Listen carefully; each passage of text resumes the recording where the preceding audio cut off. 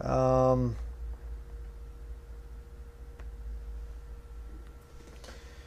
N. Wilson says, where should believers look for a wife or husband if not at a church building? Going to church is one of the best occasions to meet fellow single Christians. Well, honestly, I've never seen that. I've been there, college career, group and stuff like this, and I've seen this thing of you get set up with people. They kind of like, try to set up their young people together and things like this, and we'll get you a job, and, for the young women and stuff, and we got a young man that you could meet, so we can have a new faithful tither and everything else and stuff like this. I don't agree with that. Personally, I met my wife actually through being in ministry. I tried. I tried single Christian dating websites online. That failed. Thank the Lord. I remember this one. It was so funny. It was like recommended by James Dobson or something like this. And it was like, was it Christian Mingle or something like this? And they had this thing, like you fill out this survey and then they find like the perfect match for you, like your beliefs. What do you think about this? What do you think about that? And they'll find a perfect match. And it's got like 10,000 people, members of this thing. And I did this thing just, I don't know if it's going to work or not. I was just like, Lord, I don't know. I can't meet anybody to save my life, So I filled this thing out and it came up with 0 results. Out of like thousands and thousands of women, it came up with nobody that was like me. And so I was like, okay, that doesn't work too good.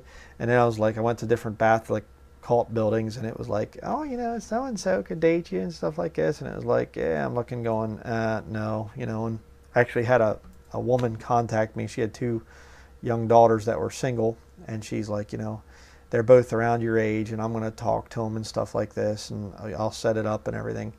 And they both were like, he's too militant. We don't want to marry that guy. So didn't work. And finally, I was just like, okay, whatever. You know what? I'm just going to serve you, Lord. I'll just be an Apostle Paul kind of a guy. I'll be a single guy. I want to get married in the worst possible way, but I'm just not going to marry a woman that is going to wreck the ministry or get me out of the ministry.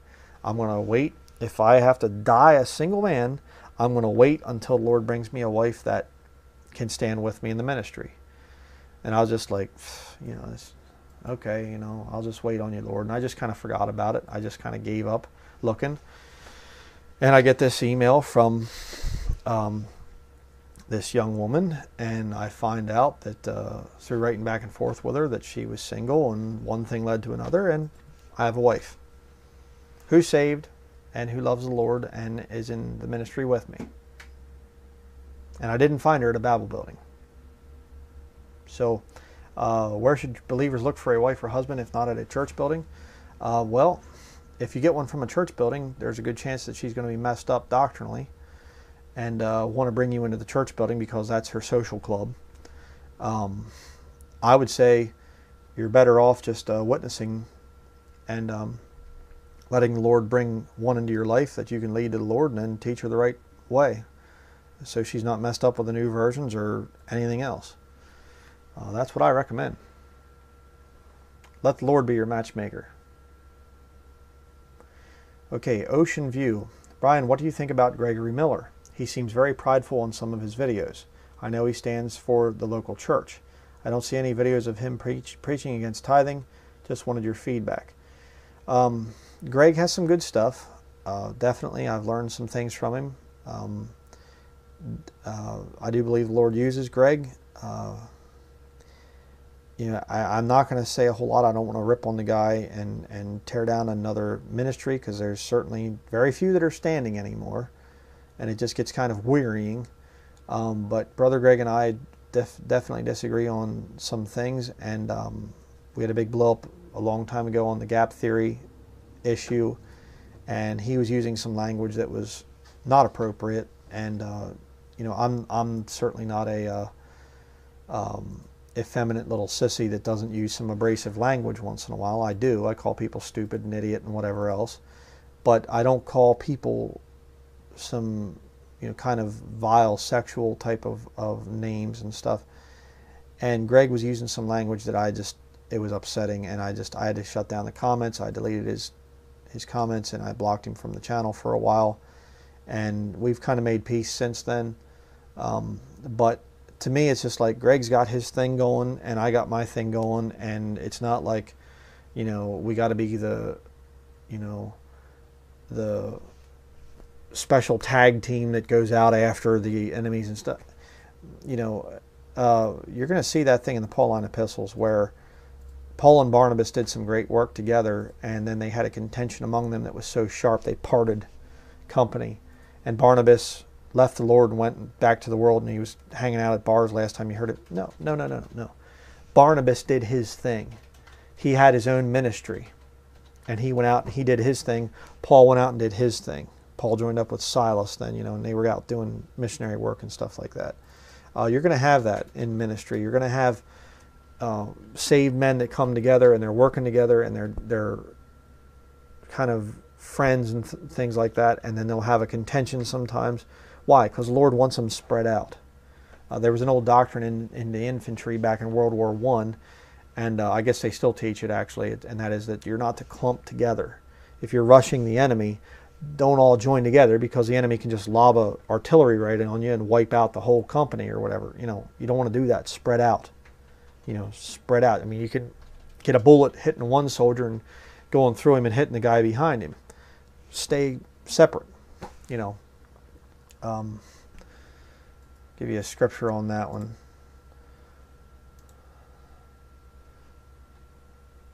Let's see.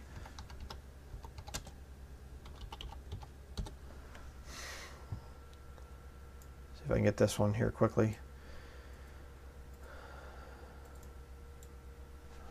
Romans 15.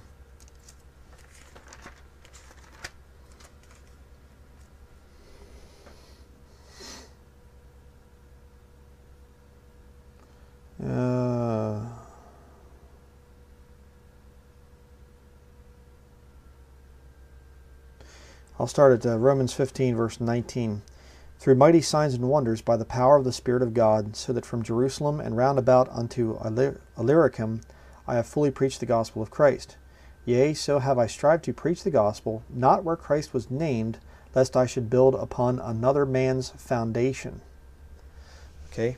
Paul was saying, hey, you know, brother so-and-so is over here, and he's got that place over there taken care of. You know, brother Greg is down in Ohio. I'm here in Maine.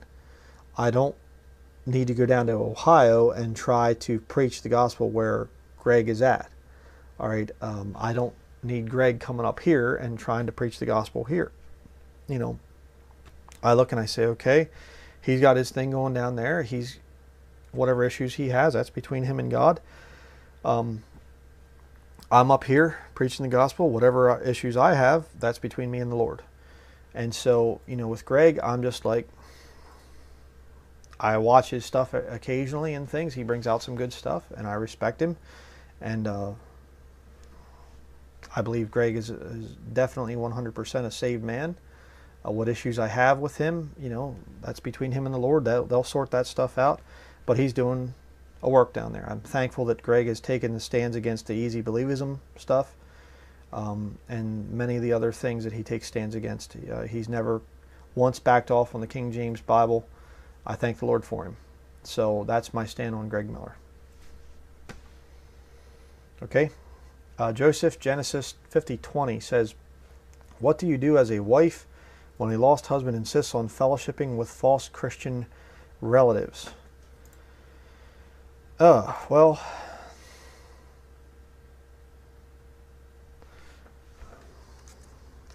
I'm trying to think of the verse. That's in Ephesians, I think.